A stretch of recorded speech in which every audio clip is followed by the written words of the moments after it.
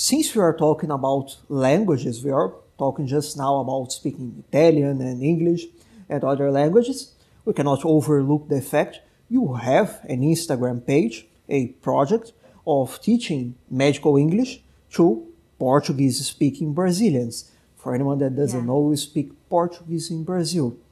That might be shocking, definitely. I know, but yes, we do.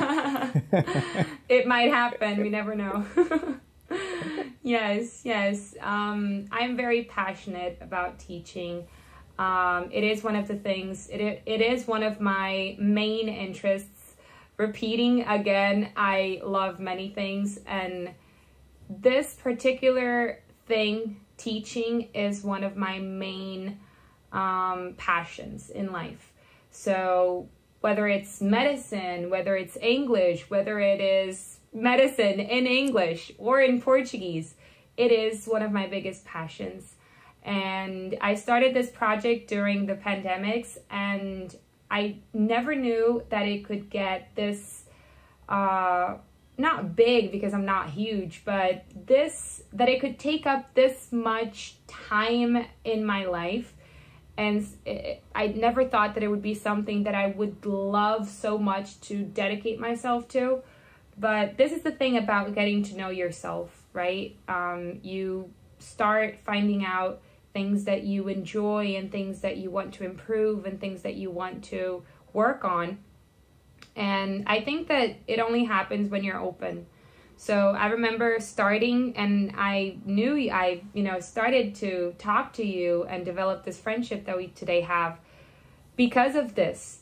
And this happens with a lot of people that I end up connecting with. It happens because of this project that I have. So I think that when we are open, right, when we are open to knowing ourselves better and to basically trying out new things and things, I never thought I was going to be a medical English teacher. I had been a teacher before at an English school when I was 18, but I never thought I would be an English teacher again, let alone be an English, medical English teacher. So things happen when we are open. And even talking about these abroad experiences that we talked about today, I think people should be open to having these experiences because you learn so much from them. And I think this is what happened with the page that I created. And now I have many dreams and plans and things related to this page that I never thought that I would have, right? So yeah, this is basically it about the page. What was the turning point for you to start your page? I can say that for me, it was when I was studying for the USMLE, and I saw, for example, infectious diseases, and I saw that measles can also be called rubella, and rubella in Portuguese means rubella, which can also be called German measles. And by that time, I was already fed up with it. And I said, well, I'm going to make a video to clear this up, even for myself. I need to put it into something solid, into some media to clear it up for myself and, if applicable, to any others. And that was the very beginning. Yeah. In my case, it was basically because I was at a time of my life that I wanted to produce content in social media. I think it was the whole pandemic thing that people wanted to start creating content. So I wanted to create content, didn't know what to create. And then there was, I created an Instagram and I started to create mental health content, very random, but I enjoyed mental health a lot at that time. And then there was a time in which the content was very random. And then I saw this prompter challenge. I don't know if you know what a teleprompter is. It's when I do. I don't know if the public does. Yeah, exactly. So there was this prompter test in which you had to read really fast this text as if you were a news presenter, reporter, for example. Yeah, news presenter. And then I did it, and a lot of people started to compliment my English. And then I was like, oh, I was an English teacher in the past. Maybe I could produce English content. And then a friend saw it, and he was like, well, you are a medical student. Why don't you put those two things together? And I was like, okay. And then that's how it started, basically. Yeah, it's really fun teaching and working with the internet. Here we are on a Monday afternoon. We've been talking, I'm here sitting, we've been talking for 2 hours, and I can write this off as work. Yeah. I've been working really hard this afternoon. It's I could say something very similar about the animations, even though it takes sometimes a lot of effort, it's quite fun. And to all purposes and effects, it is work, it is a serious work. So it is something really fun, really interesting to do. And I saw you mention today on your Instagram, of course, for the most obvious purposes, right before our talk, I stalked you to see if you had any new announcement I should talk about or anything like this. And of course you do. You created great suspense about something you are going to announce. And, well, you are going to announce it tomorrow for me. However, this podcast is only airing 1 week from now. That's so true. If you want to comment on your announcement, today is actually July 11th. That is not true. July 3rd. So would you like to mention what was the great announcement you made 1 week ago? True. Well, the announcement is, and I thank you so much for the opportunity of talking about this in your channel, on your channel, because, you know, I admire your work so much, and it's such an honor to be here. Basically, I'm creating a community. It is called MEI Community, and MEI stands for Medicina em Inglês, which the translation would be Medicine in English, which is the name of my page on Instagram. So the name of this community will be MEI Community. And basically, the intention is to create a space, to create an area, to create a community where people that want to study medicine in English go to study. So basically, I want to make videos about conditions, about diseases, and very practical situations and very practical videos about each one of those conditions. And as a learning place, obviously, it is a place for people to learn the medical terms in English. So there will be quizzes, there will be summaries, and, you know, tools for people to learn. And, you know, we will have a recorded class every 15 days, but on the week that we don't have a recorded class being released, we will have a live class in which people will be able to ask questions about the class that they have just watched. But it is an ongoing thing, so I didn't want to call it a course or a training because it just doesn't have an ending. Medicine doesn't have an ending, in my opinion, and I think, you know, everyone thinks this too. There's just not an ending. You just can keep studying. So I want to keep it as an ongoing thing, and that's why I want to call it a community, because also I want people to connect and to make, you know, to network amongst them, and to have my support to do that as well. To have I'm gonna be there all the time. I'm gonna answer people in a WhatsApp group. So basically, this is what I'm going to announce. I'm gonna announce the waiting list today. Not today. I have announced the waiting list on July 3rd. Today is July 11th. I am going to have announced it. Yes, I'm gonna have announced the waiting list, but the actual launching will be on July 17th, next Monday. Next Monday, counting that today is July 11th. Are you heavily targeting it towards Brazilians, or are you planning on growing it on a more global scale, on a more global level? Well, definitely it would be amazing to have people from other countries, and the course will be basically in English. I am actually going to tell people that follow me on Instagram, my public in general, I'm going to tell them and let them know that it is an advanced course. So I want people to have a basic notion, a basic understanding of English, of course. So the course will be mainly in English. There will be a video or two in the beginning, in the introduction probably, that will be me talking in Portuguese, but definitely those videos that I told you about, you know, the diseases, the clinical cases, the clinical scenarios, all of that will be in English with English subtitles. And for my, you know, Portuguese speaking public, which is the majority of it, I will give them a list of, you know, the main words that were mentioned that probably are different and they probably might be out of their vocabulary. I will give them a list with translations, but the main idea is for people to be immersed in the course, immersed in English.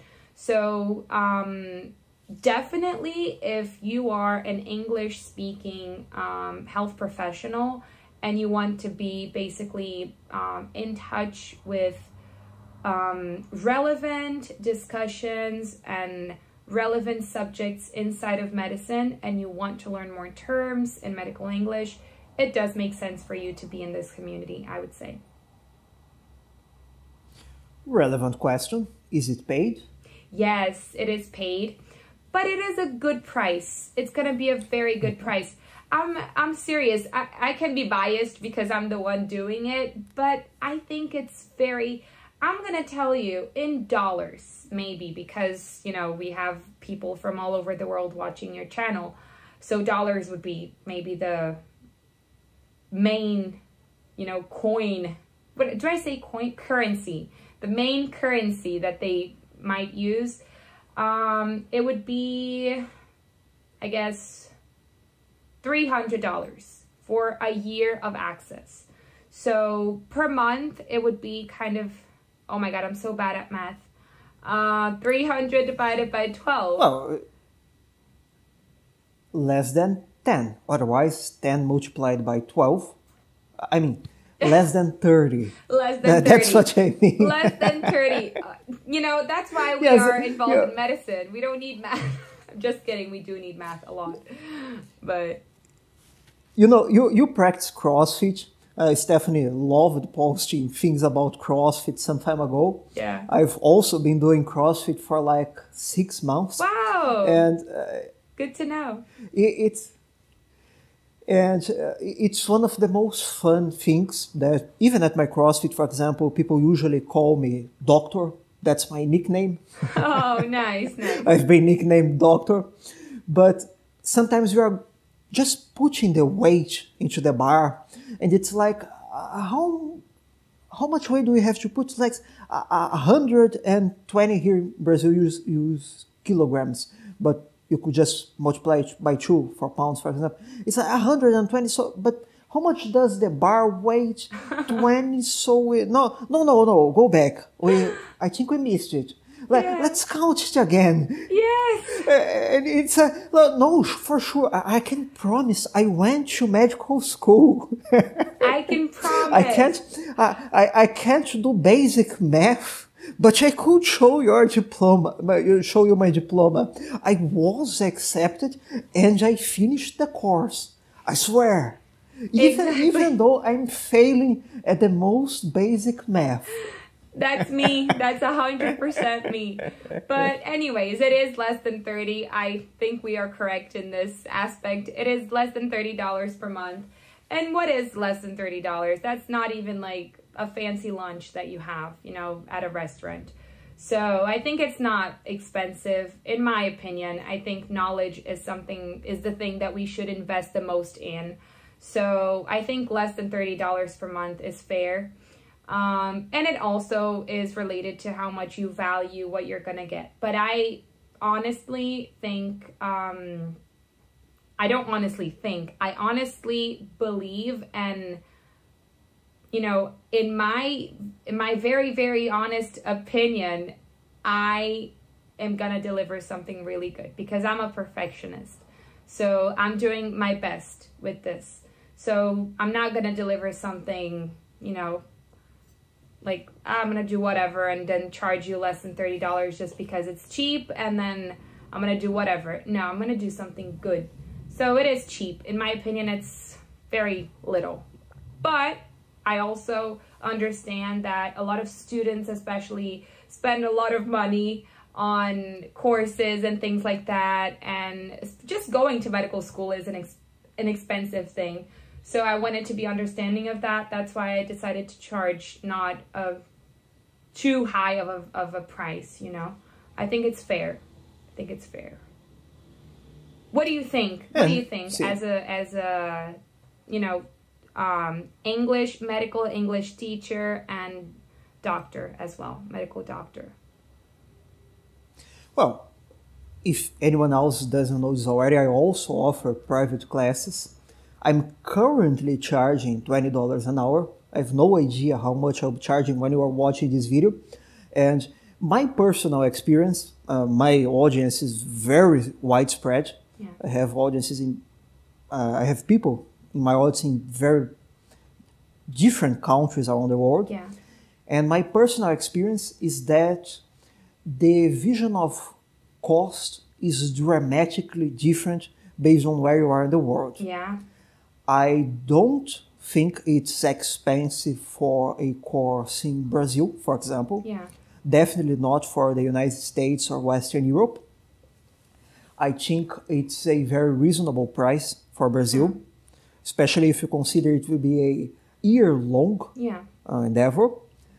I think it may be felt as expensive in some countries that have devalued currencies. Yes. For example, we experience a bit of this in Brazil, but there are countries that devalue, there are currencies that devalue far faster than ours. True. So I don't really want to cite countries here, but for example, in Southeast Asia, we have many countries that have rapidly devaluing currencies. Yeah. So in some countries, like $300, yes, $300 a year might be too much even for a physician. Yeah. However, I would like to point that from what I know about medical university prices around the world, if we consider private for-profit universities, even in many of these countries,